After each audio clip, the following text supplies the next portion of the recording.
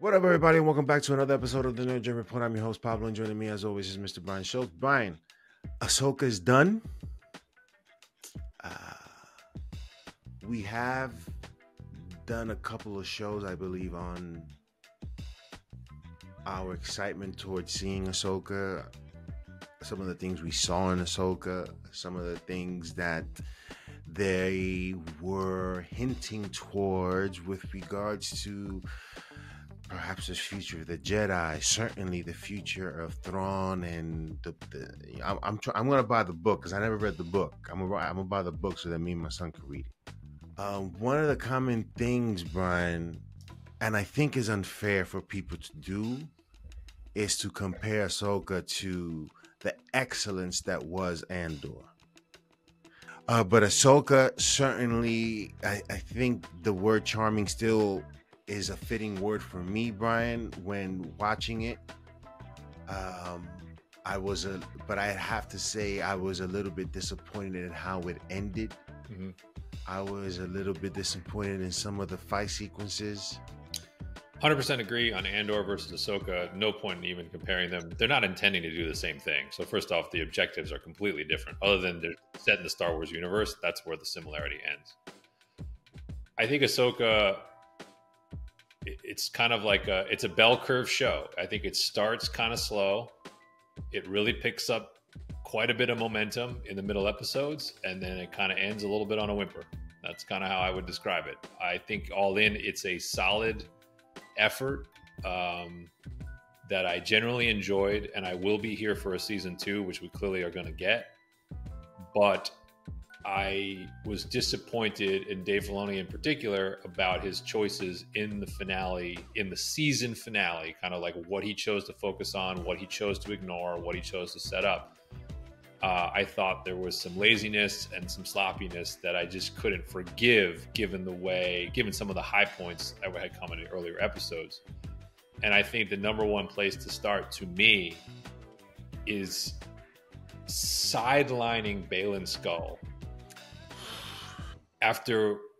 and Shin, after how much time we spent with them and with them lurking and chasing our heroes and what are their agendas and what are their motives. To get nothing other than a single screenshot of both in the finale, to me, is an unconscionable, unacceptable writing decision. Yeah.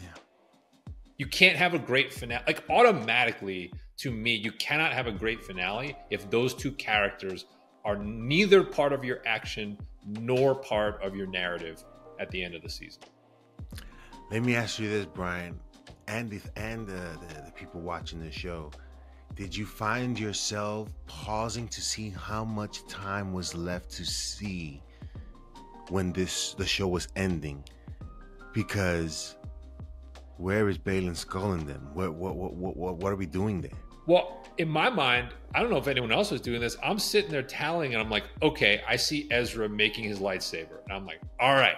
So we've got Master Ahsoka, Master Ezra, Apprentice Sabine. 3 Force, well, Sabine's Force we'll get to. 3 Force-wielding, lightsaber-wielding heroes. And we got Baylan, and we got Shin, and we have Morgan Elsbeth kind of reborn and empowered. I'm like, that looks interesting. That seems tailor-made for a 3-on-3 epic Force lightsaber showdown.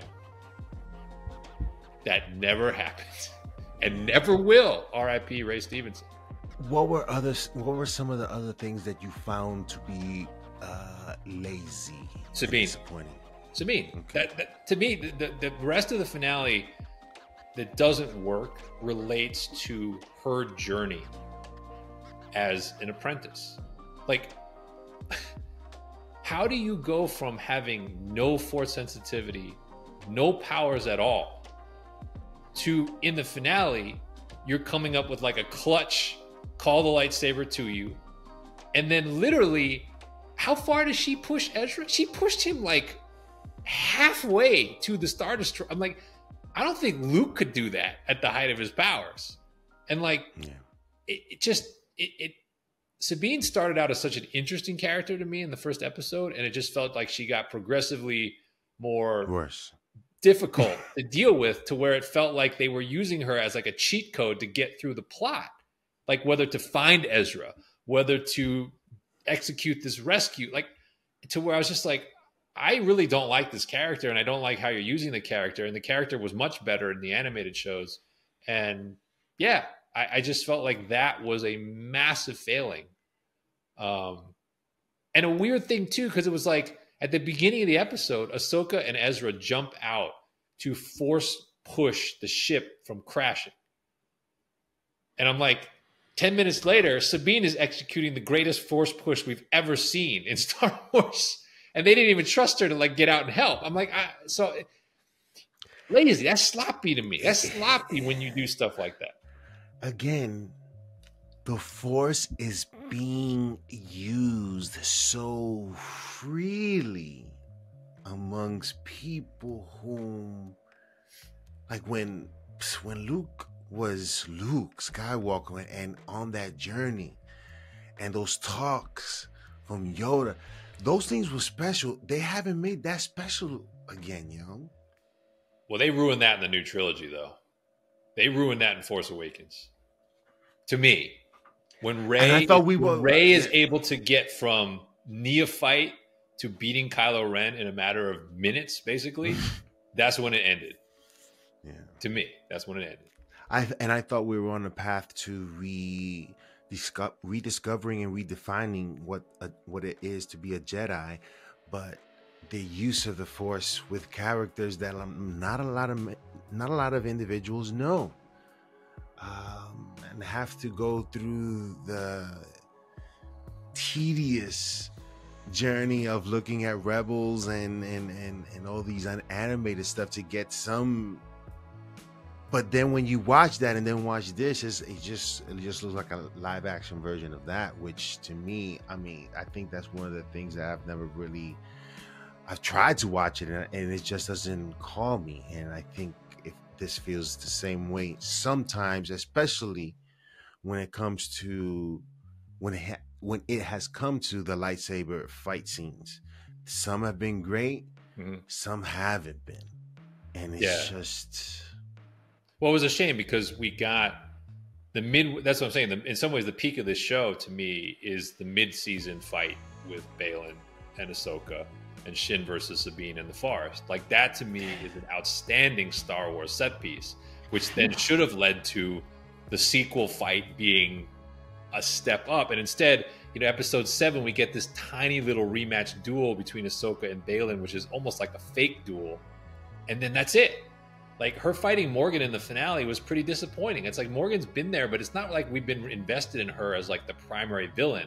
So for her to become this like sword wielding spirit and witch, I'm kind of like, this is taking a spot from, this is Baylan's spot. He needs to crash this party. And like, it just, I don't know.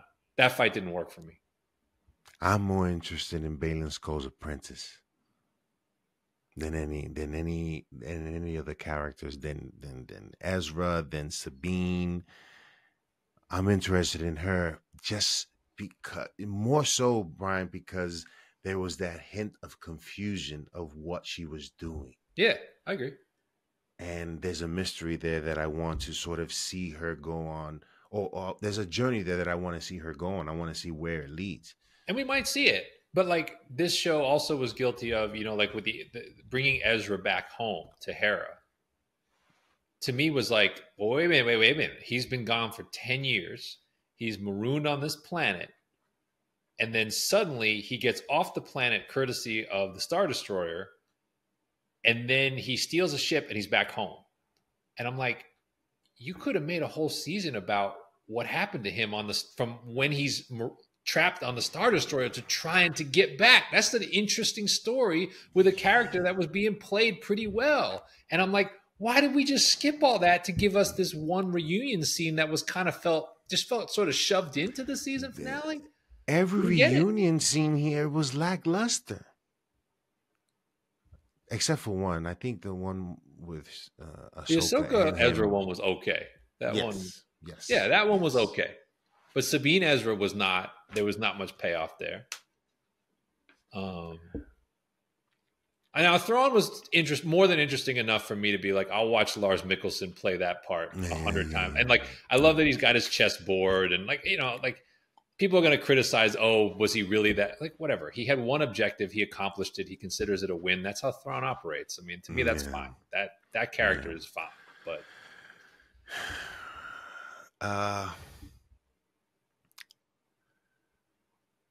what else, Brian, with regards to the fight sequences? Anything you saw there that was disappointing?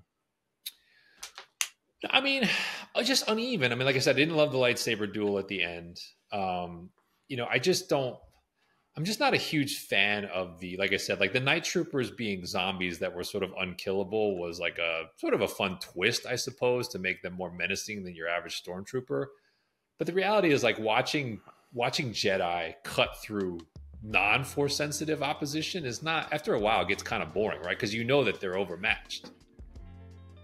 And that's where I'm just like, you're taking away time from like Phantom Menace, say what you want about it. Phantom Menace understood. At the very beginning of the movie, they have Obi-Wan and Qui-Gon cut through some droids for a couple of minutes. And then what do they do the rest of the time? They fight Maul. Because that's what we need to see. They fight Maul in the desert, and then they fight Maul for real, right? In base. And it's like, that's still, to me, like the best duel that Star Wars ever put together. Just shot for shot. Yeah. So I'm like, why aren't these characters doing that when you've given us the pieces to have what should be a really cool 2-on-2 or 3-on-3 or 2-on-3 type of fight? And they're going to say, look, we're going to save it for the movie. And my counter to that is like, that's lazy. Let me ask you this. Do you think it's getting too fantasy? No, I mean, to me, this thing is still very Star Wars. Like, to me, when they're on the beasts charging the base and Thrawn rains the fire down on them, like, to me, that was kind of cool. I like that. That was like a very Star Wars type of set piece where it's like, all right, we got a creature, we've got terrain, we've got, impossible odds for our heroes, but they're special heroes because they can use the Force to avoid the blast. Like, that stuff is all. This show had the spirit of Star Wars in it. To me, like, it had the essence of Star Wars at a lot of points, the classic Star Wars. So I didn't have a problem with that. Those set pieces didn't lead us to places I really wanted to go. And the places I wanted to go, we didn't spend any time. We get the one shot of Baylan standing in front of that statue at the end. And it's like, there's no explanation. That's not a payoff for his journey. And like I said, very unfortunate because I was shocked that Ray Stevenson was alive at the end of this. Or sorry, that the character, not Ray Stevenson, the character was alive. I just always figured he was going to go out like a boss at the end of this season. I thought it would have been dope if his apprentice would have killed him because of something. I don't know. Because again, that character seems very interesting, and we know Ray Stevenson, rest in peace, is no longer with us. It's just they're introducing another layer to this for this character that we'll have to continue seeing, and it won't be Ray Stevenson. It'll be somebody else whom we'll compare to and be like, it doesn't feel the same. But it's whatever, right? It's really a void. I'm fascinated to see who they do cast for. It'll be a while who they do cast for season 2. I mean, it's probably something I've started to think about. But it's hard. I thought Ray Stevenson really showed me a side of him I hadn't really seen in other roles, and it's going to be hard to unsee him in this part going forward, even though someone will obviously step up and play it. That dude looked like a comic book. He looked perfect. But let us know in the comment section below what you guys think of the Ahsoka series and its finale. Were there any issues? Do you disagree or agree with what we've been saying with regards to how Ahsoka turned out, the choices that they made, and how they told this story? Let us know in the comment section. What would you rate it? Out of 5. 2.5. Yeah, I'm probably willing to go 3, but I think right in that middle of the range. And I would probably tell people, by and large, go ahead and watch it. I think you'll like the high points, but yeah, I think you're going to be let down by the finale, and it's up to them to pay it off in season 2 in the movie. But yeah, little disappointed once again in these finales. Yeah. Once again, let us know in the comment section below. Hit that notification bell. Hit subscribe to the channel. Hit that like and subscribe button, and we'll see you next time on the TheNerdGen Report. The show goes on!